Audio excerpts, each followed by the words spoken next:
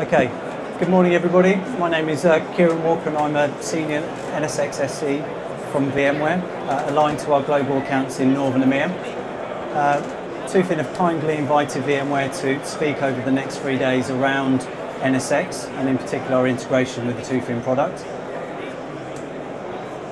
When talking to customers, we have three main pillars of use cases that we talk to them about. We talk to them about security, which we'll focus on today, but also automation, so how we can speed up the delivery of workloads and applications to meet the requirements of the line of business, but also about application continuity, so being able to deploy workloads independently of the physical location, whether that's on-prem or a hybrid cloud model or even into the public cloud.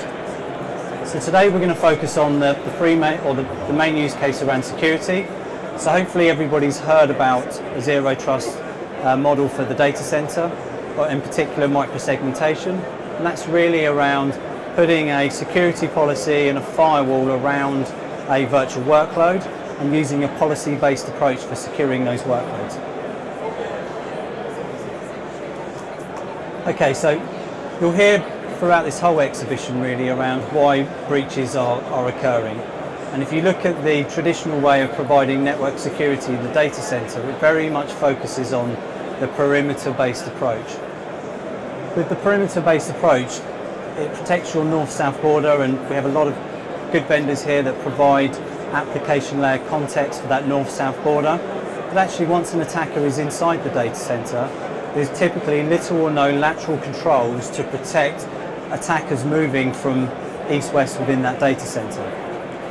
If you try and do that in a traditional way by using a physical-based approach, it means that an extreme way you would have to put a physical firewall on the network segment for every workload.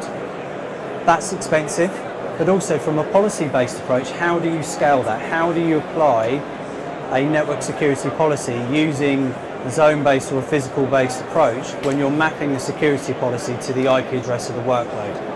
Particularly with the explosion of east-west traffic, if you're having those workloads move across the data center, how do you map that security policy to move with that dynamic nature of those workloads in the data center?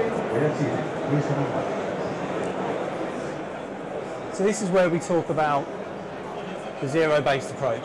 So moving away from physical-based firewalls for east-west traffic, moving away from virtual firewalls, which with the traditional approach, the sort of top right-hand corner of the Magic Quadrant, the Fortinets, Checkpoints, Palo Altos of this world, brought out virtual editions of those firewalls. But the problem is, in the traditional way, the placement of those firewalls doesn't really meet the demand for east-west traffic. So with NSX, what we're doing is we're putting a micro-segment around each virtual workload, which means that we can, when a workload is deployed, we can deploy a specific policy for that workload. If that workload is moved within the data center, the firewall policy and the firewall itself moves with that workload. And if we then decide to tear down that workload, the firewall policy and the firewall also moves with it. So it means that we're creating an operational model of a VM for the data center and making sure that we're not only deploying the network components, the network virtualization segment, but also the security policy as well. And really what's required is this new approach, the term software-defined data center. So it's about abstracting those core infrastructure services from the underlying physical infrastructure. So we've already realized the benefits of compute virtualization for the last 10-15 years or so. And actually we're starting to see that with virtual SAN as well. But now with the adoption of NSX, we're able to abstract networking security services into the hypervisor, deploy those independently of the physical infrastructure underneath. So customers can deploy this over the top of their existing Cisco or Juniper-based fabric, for example, or they can then look to move to a fabric architecture. They can make independent choices of what the underlying physical infrastructure is compared to how the network and security constructs are delivered on top. So really it's that software-defined data center approach. When you then start to think about public cloud and how you secure those workloads as you move into public cloud, or in a hybrid cloud model, then actually doing this in software starts to make sense.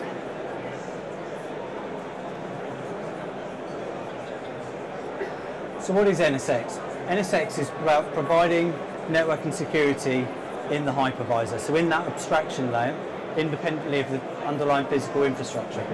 So we're able to provide load balancing, layer 3 routing, switching and firewall in the kernel, which means that we can deliver this at great scale and at great speed. And that hypervisor is absolutely key. We're not deploying these services in the VMs themselves, in the guests. We're not deploying them in the physical infrastructure. We're deploying them in the hypervisor layer. So we talk about in the context of a Goldilocks zone, where it's not too hot or not too cold in terms of getting context of what the workload is, but also getting isolation in terms of providing that security policy. So if this particular workload was compromised, we can provide a security policy and control within the hypervisor independently of the workload.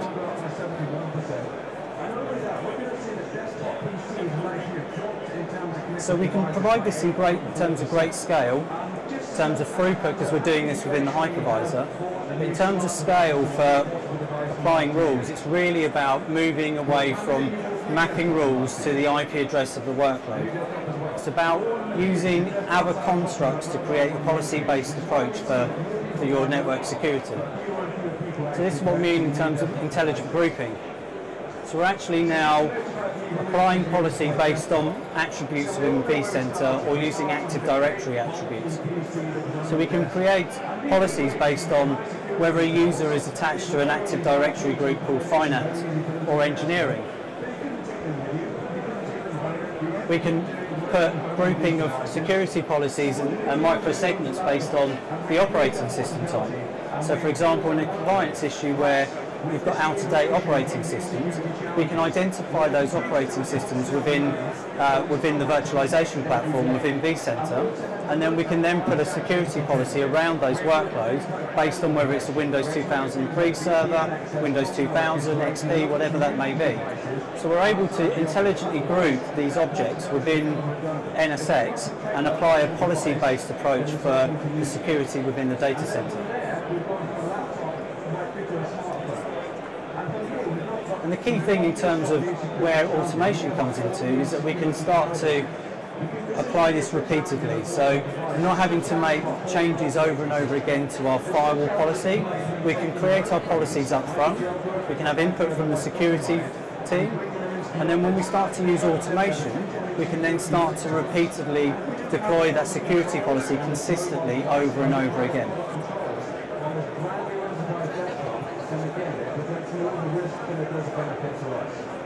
So in terms of adaptable and proactive security, this is where our partner ecosystem comes into play. So we have a partner ecosystem that enables us to get application layer context, both not only from the guest, it's actually within the VM itself, but also at the network layer as well. So we can have an example where we have, say, Trend AV that's doing agentless AV within the hypervisor. It has an integration with NSX. So we can see, for example, if we see malware within the guest itself, the Trend agentless AV product can then notify NSX to change the security policy of that particular workload. Now, that security policy could be to take the VM out of service, or it could be to redirect or change the security policy to then give us application layer context for network security. So we can then redirect that to an IPS service to understand what's going on from a network traffic perspective.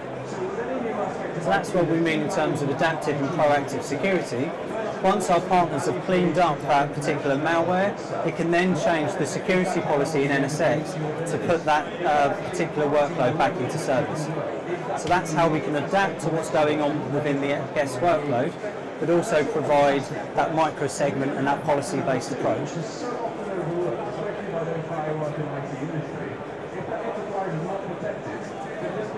So this is our ecosystem. So we have a number of partners, and this list is growing all the time. We have partners at the network level, for example, where we're able to provide physical to virtual bridging. So we're working with all of the top of rack vendors to be able to enable workloads to migrate from physical to virtual, so from a VLAN to a VXLAN segment. But also if an application architecture enables you to, say for example, a database server needs to remain physical but needs to have layer 2 adjacency to an application server, then we can allow a physical to virtual bridge using our top of rack vendors. We then have our security partners where we have our checkpoint, Fortinets, etc., where we're able to provide that level of integration to give us application context. Then we're also able to get operations and visibility, to get control and understanding what's going on in the data center, but then also provide a policy-based approach across a number of platforms and products within the data center. And then the other key thing is that we're able to integrate into OpenStack as well as our own automation platforms. So security, this advanced service insertion, so we're able to not only understand what's going on in the guest, so we've got this VM here on the left hand side. We could have trend running in there so we could understand what's going on from a guest point of view, what application changes are being made, but also using our next generation firewall integrations into Palo Alto, Checkpoint, Fortinet, we're able to insert a unique instance of this Palo Alto firewall onto the same hypervisor as the virtual workload. We're able to integrate into the centralized management system of Palo Alto. And it means that any rules and any policies that we create, any objects that we have within vCenter, the Panorama solution also has visibility of those, so they can move to a more policy-based approach for the virtual workloads. And it means that when we have a VM that needs to have layer 7 visibility, we can then set up a policy that will then go through our stateful firewall at layer 2 to layer 4. Then it can be then redirected to a layer 7 next generation firewall, which is on the same hypervisor, the same host as that source VM. So in previous slides where I talked about having physical firewalls to do east-west traffic or having virtual firewalls to do east-west traffic, you've got to hairpin that traffic somewhere else in the data center in order to be allowed at layer 7. With our integration with our next generation application layer partners, we're inserting that application layer security posture as close to the workload as possible. So it means that if we don't want to allow layer 7 traffic between this VM and this VM, then we can then block that traffic at this source hypervisor rather than hairpinning it out to the rest of the data center. So operations and visibility. So we have a number of partners that enable us to give us visibility and control within the data center, but also we're able, with the integration of Tufin, is being able to get this standard security policy framework and visibility across a number of platforms. The guys in Tufin here have a demo set up showing the integration of their platform with NSX and other security vendors, and we're working closely with them in terms of being able to get security policy visibility across NSX, which is a distributed firewall system across the data center. So with Tufin, we're able to pull in the NSX policies and rules into the Tufin platform. We're able to then, Tufin operators then able to create policy violations to see if there's any changes being made in NSX, for example, as well as any other security vendor that's integrated into Tufin. We're able to then see those violations and any changes. So for example, if you had a PCI environment and you're using NSX to micro-segment those workloads within that PCI environment, you can have Tufin that sits above that will then notify you of any violations to that overall PCI framework or security policy. We're able to also see further down the line is the integration where not only are we pulling the rules into Tufin to understand whether there are any security policy changes, but also in future releases of the Tufin product, you'll also be able to push down firewall changes into the NSX platform from a single pane of glass. So not only for our products that are managed by and have visibility through the Tufin platform, but also NSX will have that integration functionality moving forward. So in terms of NSX, absolutely it's about providing that network and security policy within a software-defined data center. The whole concept of NSX everywhere, so being able to provide those three pillars, automation, security and application continuity across any public or private cloud deployment or hybrid cloud. For security, it's about intelligently grouping the workloads based on policy constructs using vCenter attributes, moving away from that network security model based on IP address.